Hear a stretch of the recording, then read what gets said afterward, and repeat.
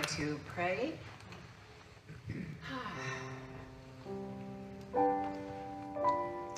This is what I know for certain. I know that there's only one life. That life is God's life. That life is whole, complete, and perfect. That life is the Alpha and the Omega. It is that thing itself that enlivens each one of us. That is the life force in each one. That is that deep, committed love, a deep, committed well-being, and the wisdom of the I Am is within each one of us. And so I speak my word for each one in the first person. So seemingly speaking for myself, but for everyone here, this is what I know. I know that I am one with Source, and that Source is whole, complete, and perfect.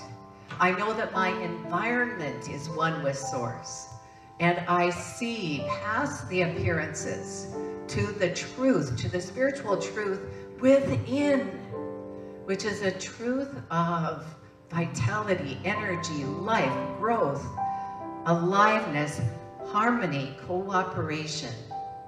But I know for this life force, for this presence that is everywhere, that I am it, and I am valued and valuable.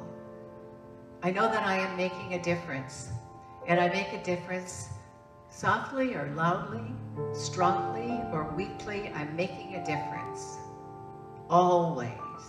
I know that this difference that I am making includes the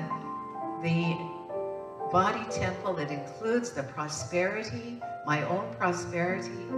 It includes the prosperity of all that I value, the prosperity of life itself, the prosperity of this center, of family and friends.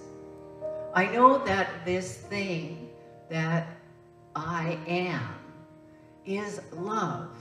And that love cannot be contained. It is greater than any limited idea I may have about it.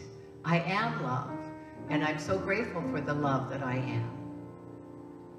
It is what the world needs me to be, is loving, loved, lovable. And not only am I love, but I am the creativity of that divine mind. That creative process flows through me as life, as new ideas, as God's ideas, as greatness, as power and beauty and transformation. I know that now is the time. I am the one.